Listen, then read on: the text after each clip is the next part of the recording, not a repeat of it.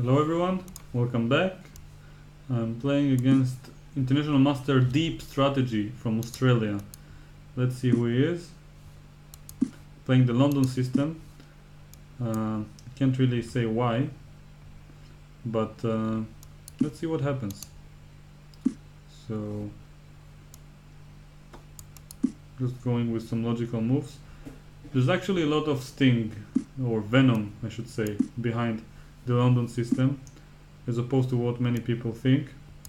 And this bishop on c8 especially is weak in this type of position, so it's important for black to be careful. Now I'm always not sure, does he want knight f5? I think I should go bishop b3 back immediately. So let's see, Justin Tran from Australia. Okay, so this is the normal position in the London,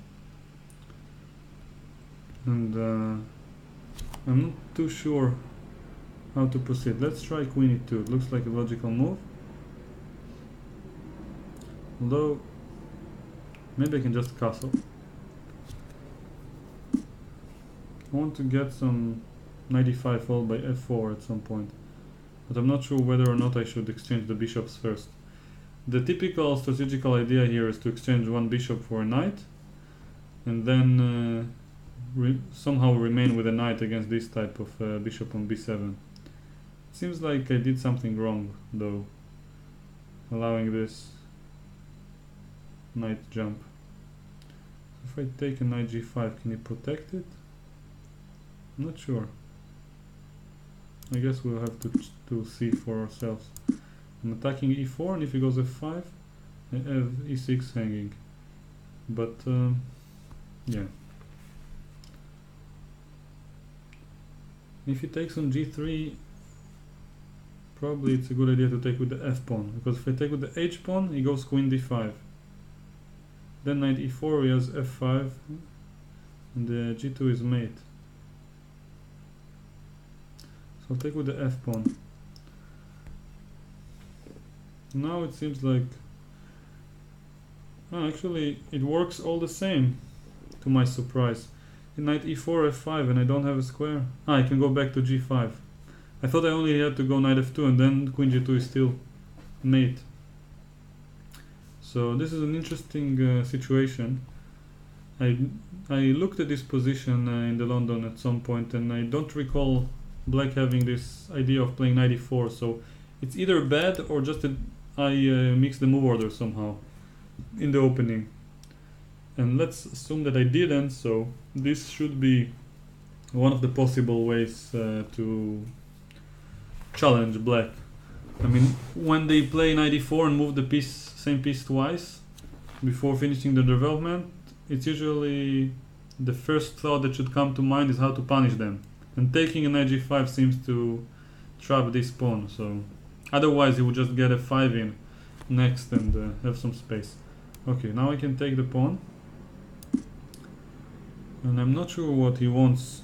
Maybe h6 followed by f5 related ideas, but then I can go g4. Okay, so he's going for a simple compensation. So g4 makes sense to me to keep the g3 square for my knight.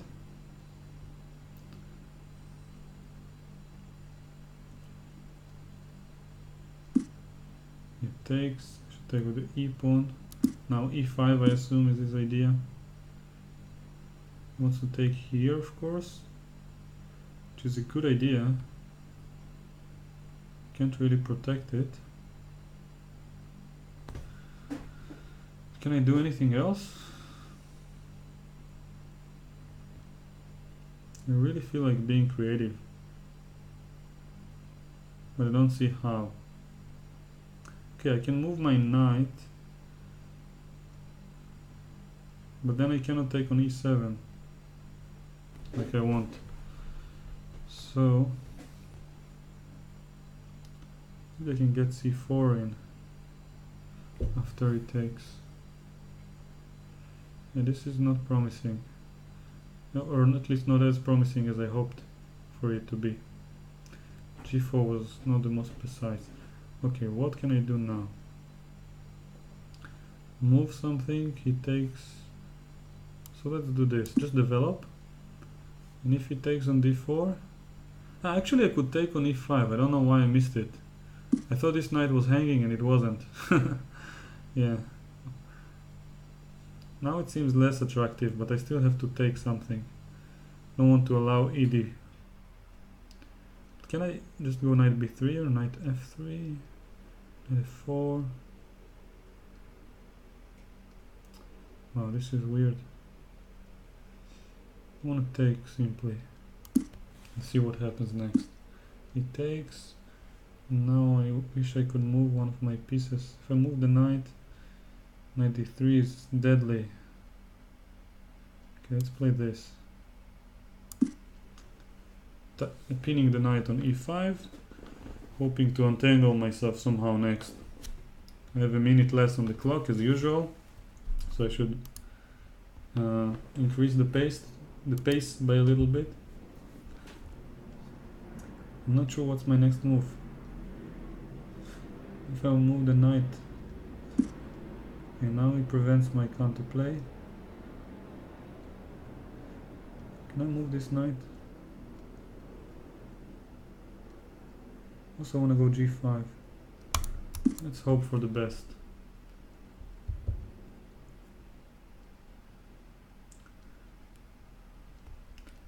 So if he takes, I'm not sure what's my response gonna be. Probably rook g5.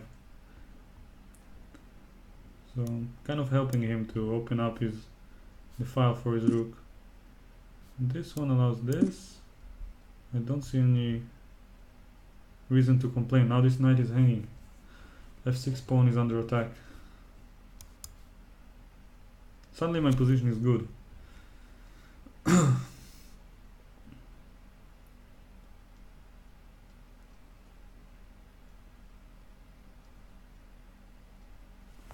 Well, maybe I shouldn't pre-move such moves. It's not very likely he will take there. Queen d3 is what I would play as black, if I had a choice. Yeah. Now I don't want to exchange, because it gets good counterplay. But maybe I have to. If I move the queen, I don't have much time to think also. Okay. Let's just grab the material and try to hang on. So we can go g6 probably. Move the rook to some positive square. Alright, lets me grab more and open up the position. Alright. I'll take it. So, what's his plan? Just to allow this. Check.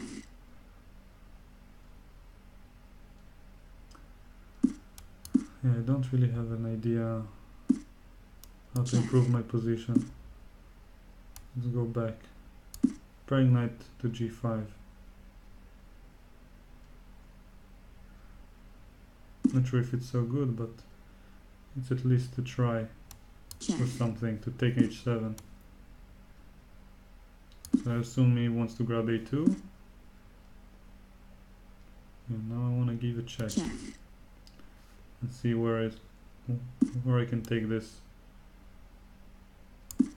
position.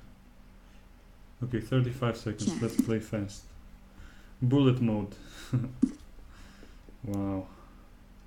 It's almost mating. Check. Looks really blunderful for my opponent. Okay, let's take this guy and then think. I don't have a threat, but I don't think that he does. Time warning.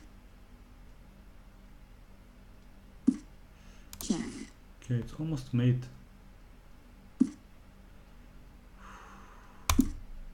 Do I have a follow-up? h5 is a mate idea, so we should probably take at some point.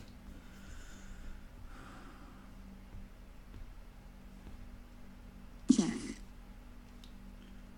Yeah. Check. Well, he has a threat, so I'll try to avoid it. Check. Check. Is he mating me somehow? I hope not. check, Wants to draw. I won't allow it. check,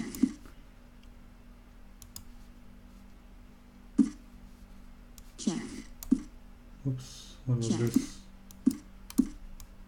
check, check, That's terrible. Oh my god, it's so good in time pressure. check, Just prevents all my counterplay. And now he allowed me to draw. white And he won forfeits on on time. pawn, I was a bit naive here. I thought he would just take the draw with b5. Wow, what a finish for an interesting game. So, let's have a quick look at what happened here. So I played London, we got a normal position more or less. This is the regular main line, I would say. There are many ideas here for white. One of them being bishop d3, one is with knight e5, bishop d3 and castles. Bishop d3 followed by e4, I believe, is possible. Yeah, there are many pioneers to this opening that like this type of positions. Yeah, so here, I'm not sure if castles is the most precise. Let's check what the computer has to say. Yeah, taking on d6 is logical.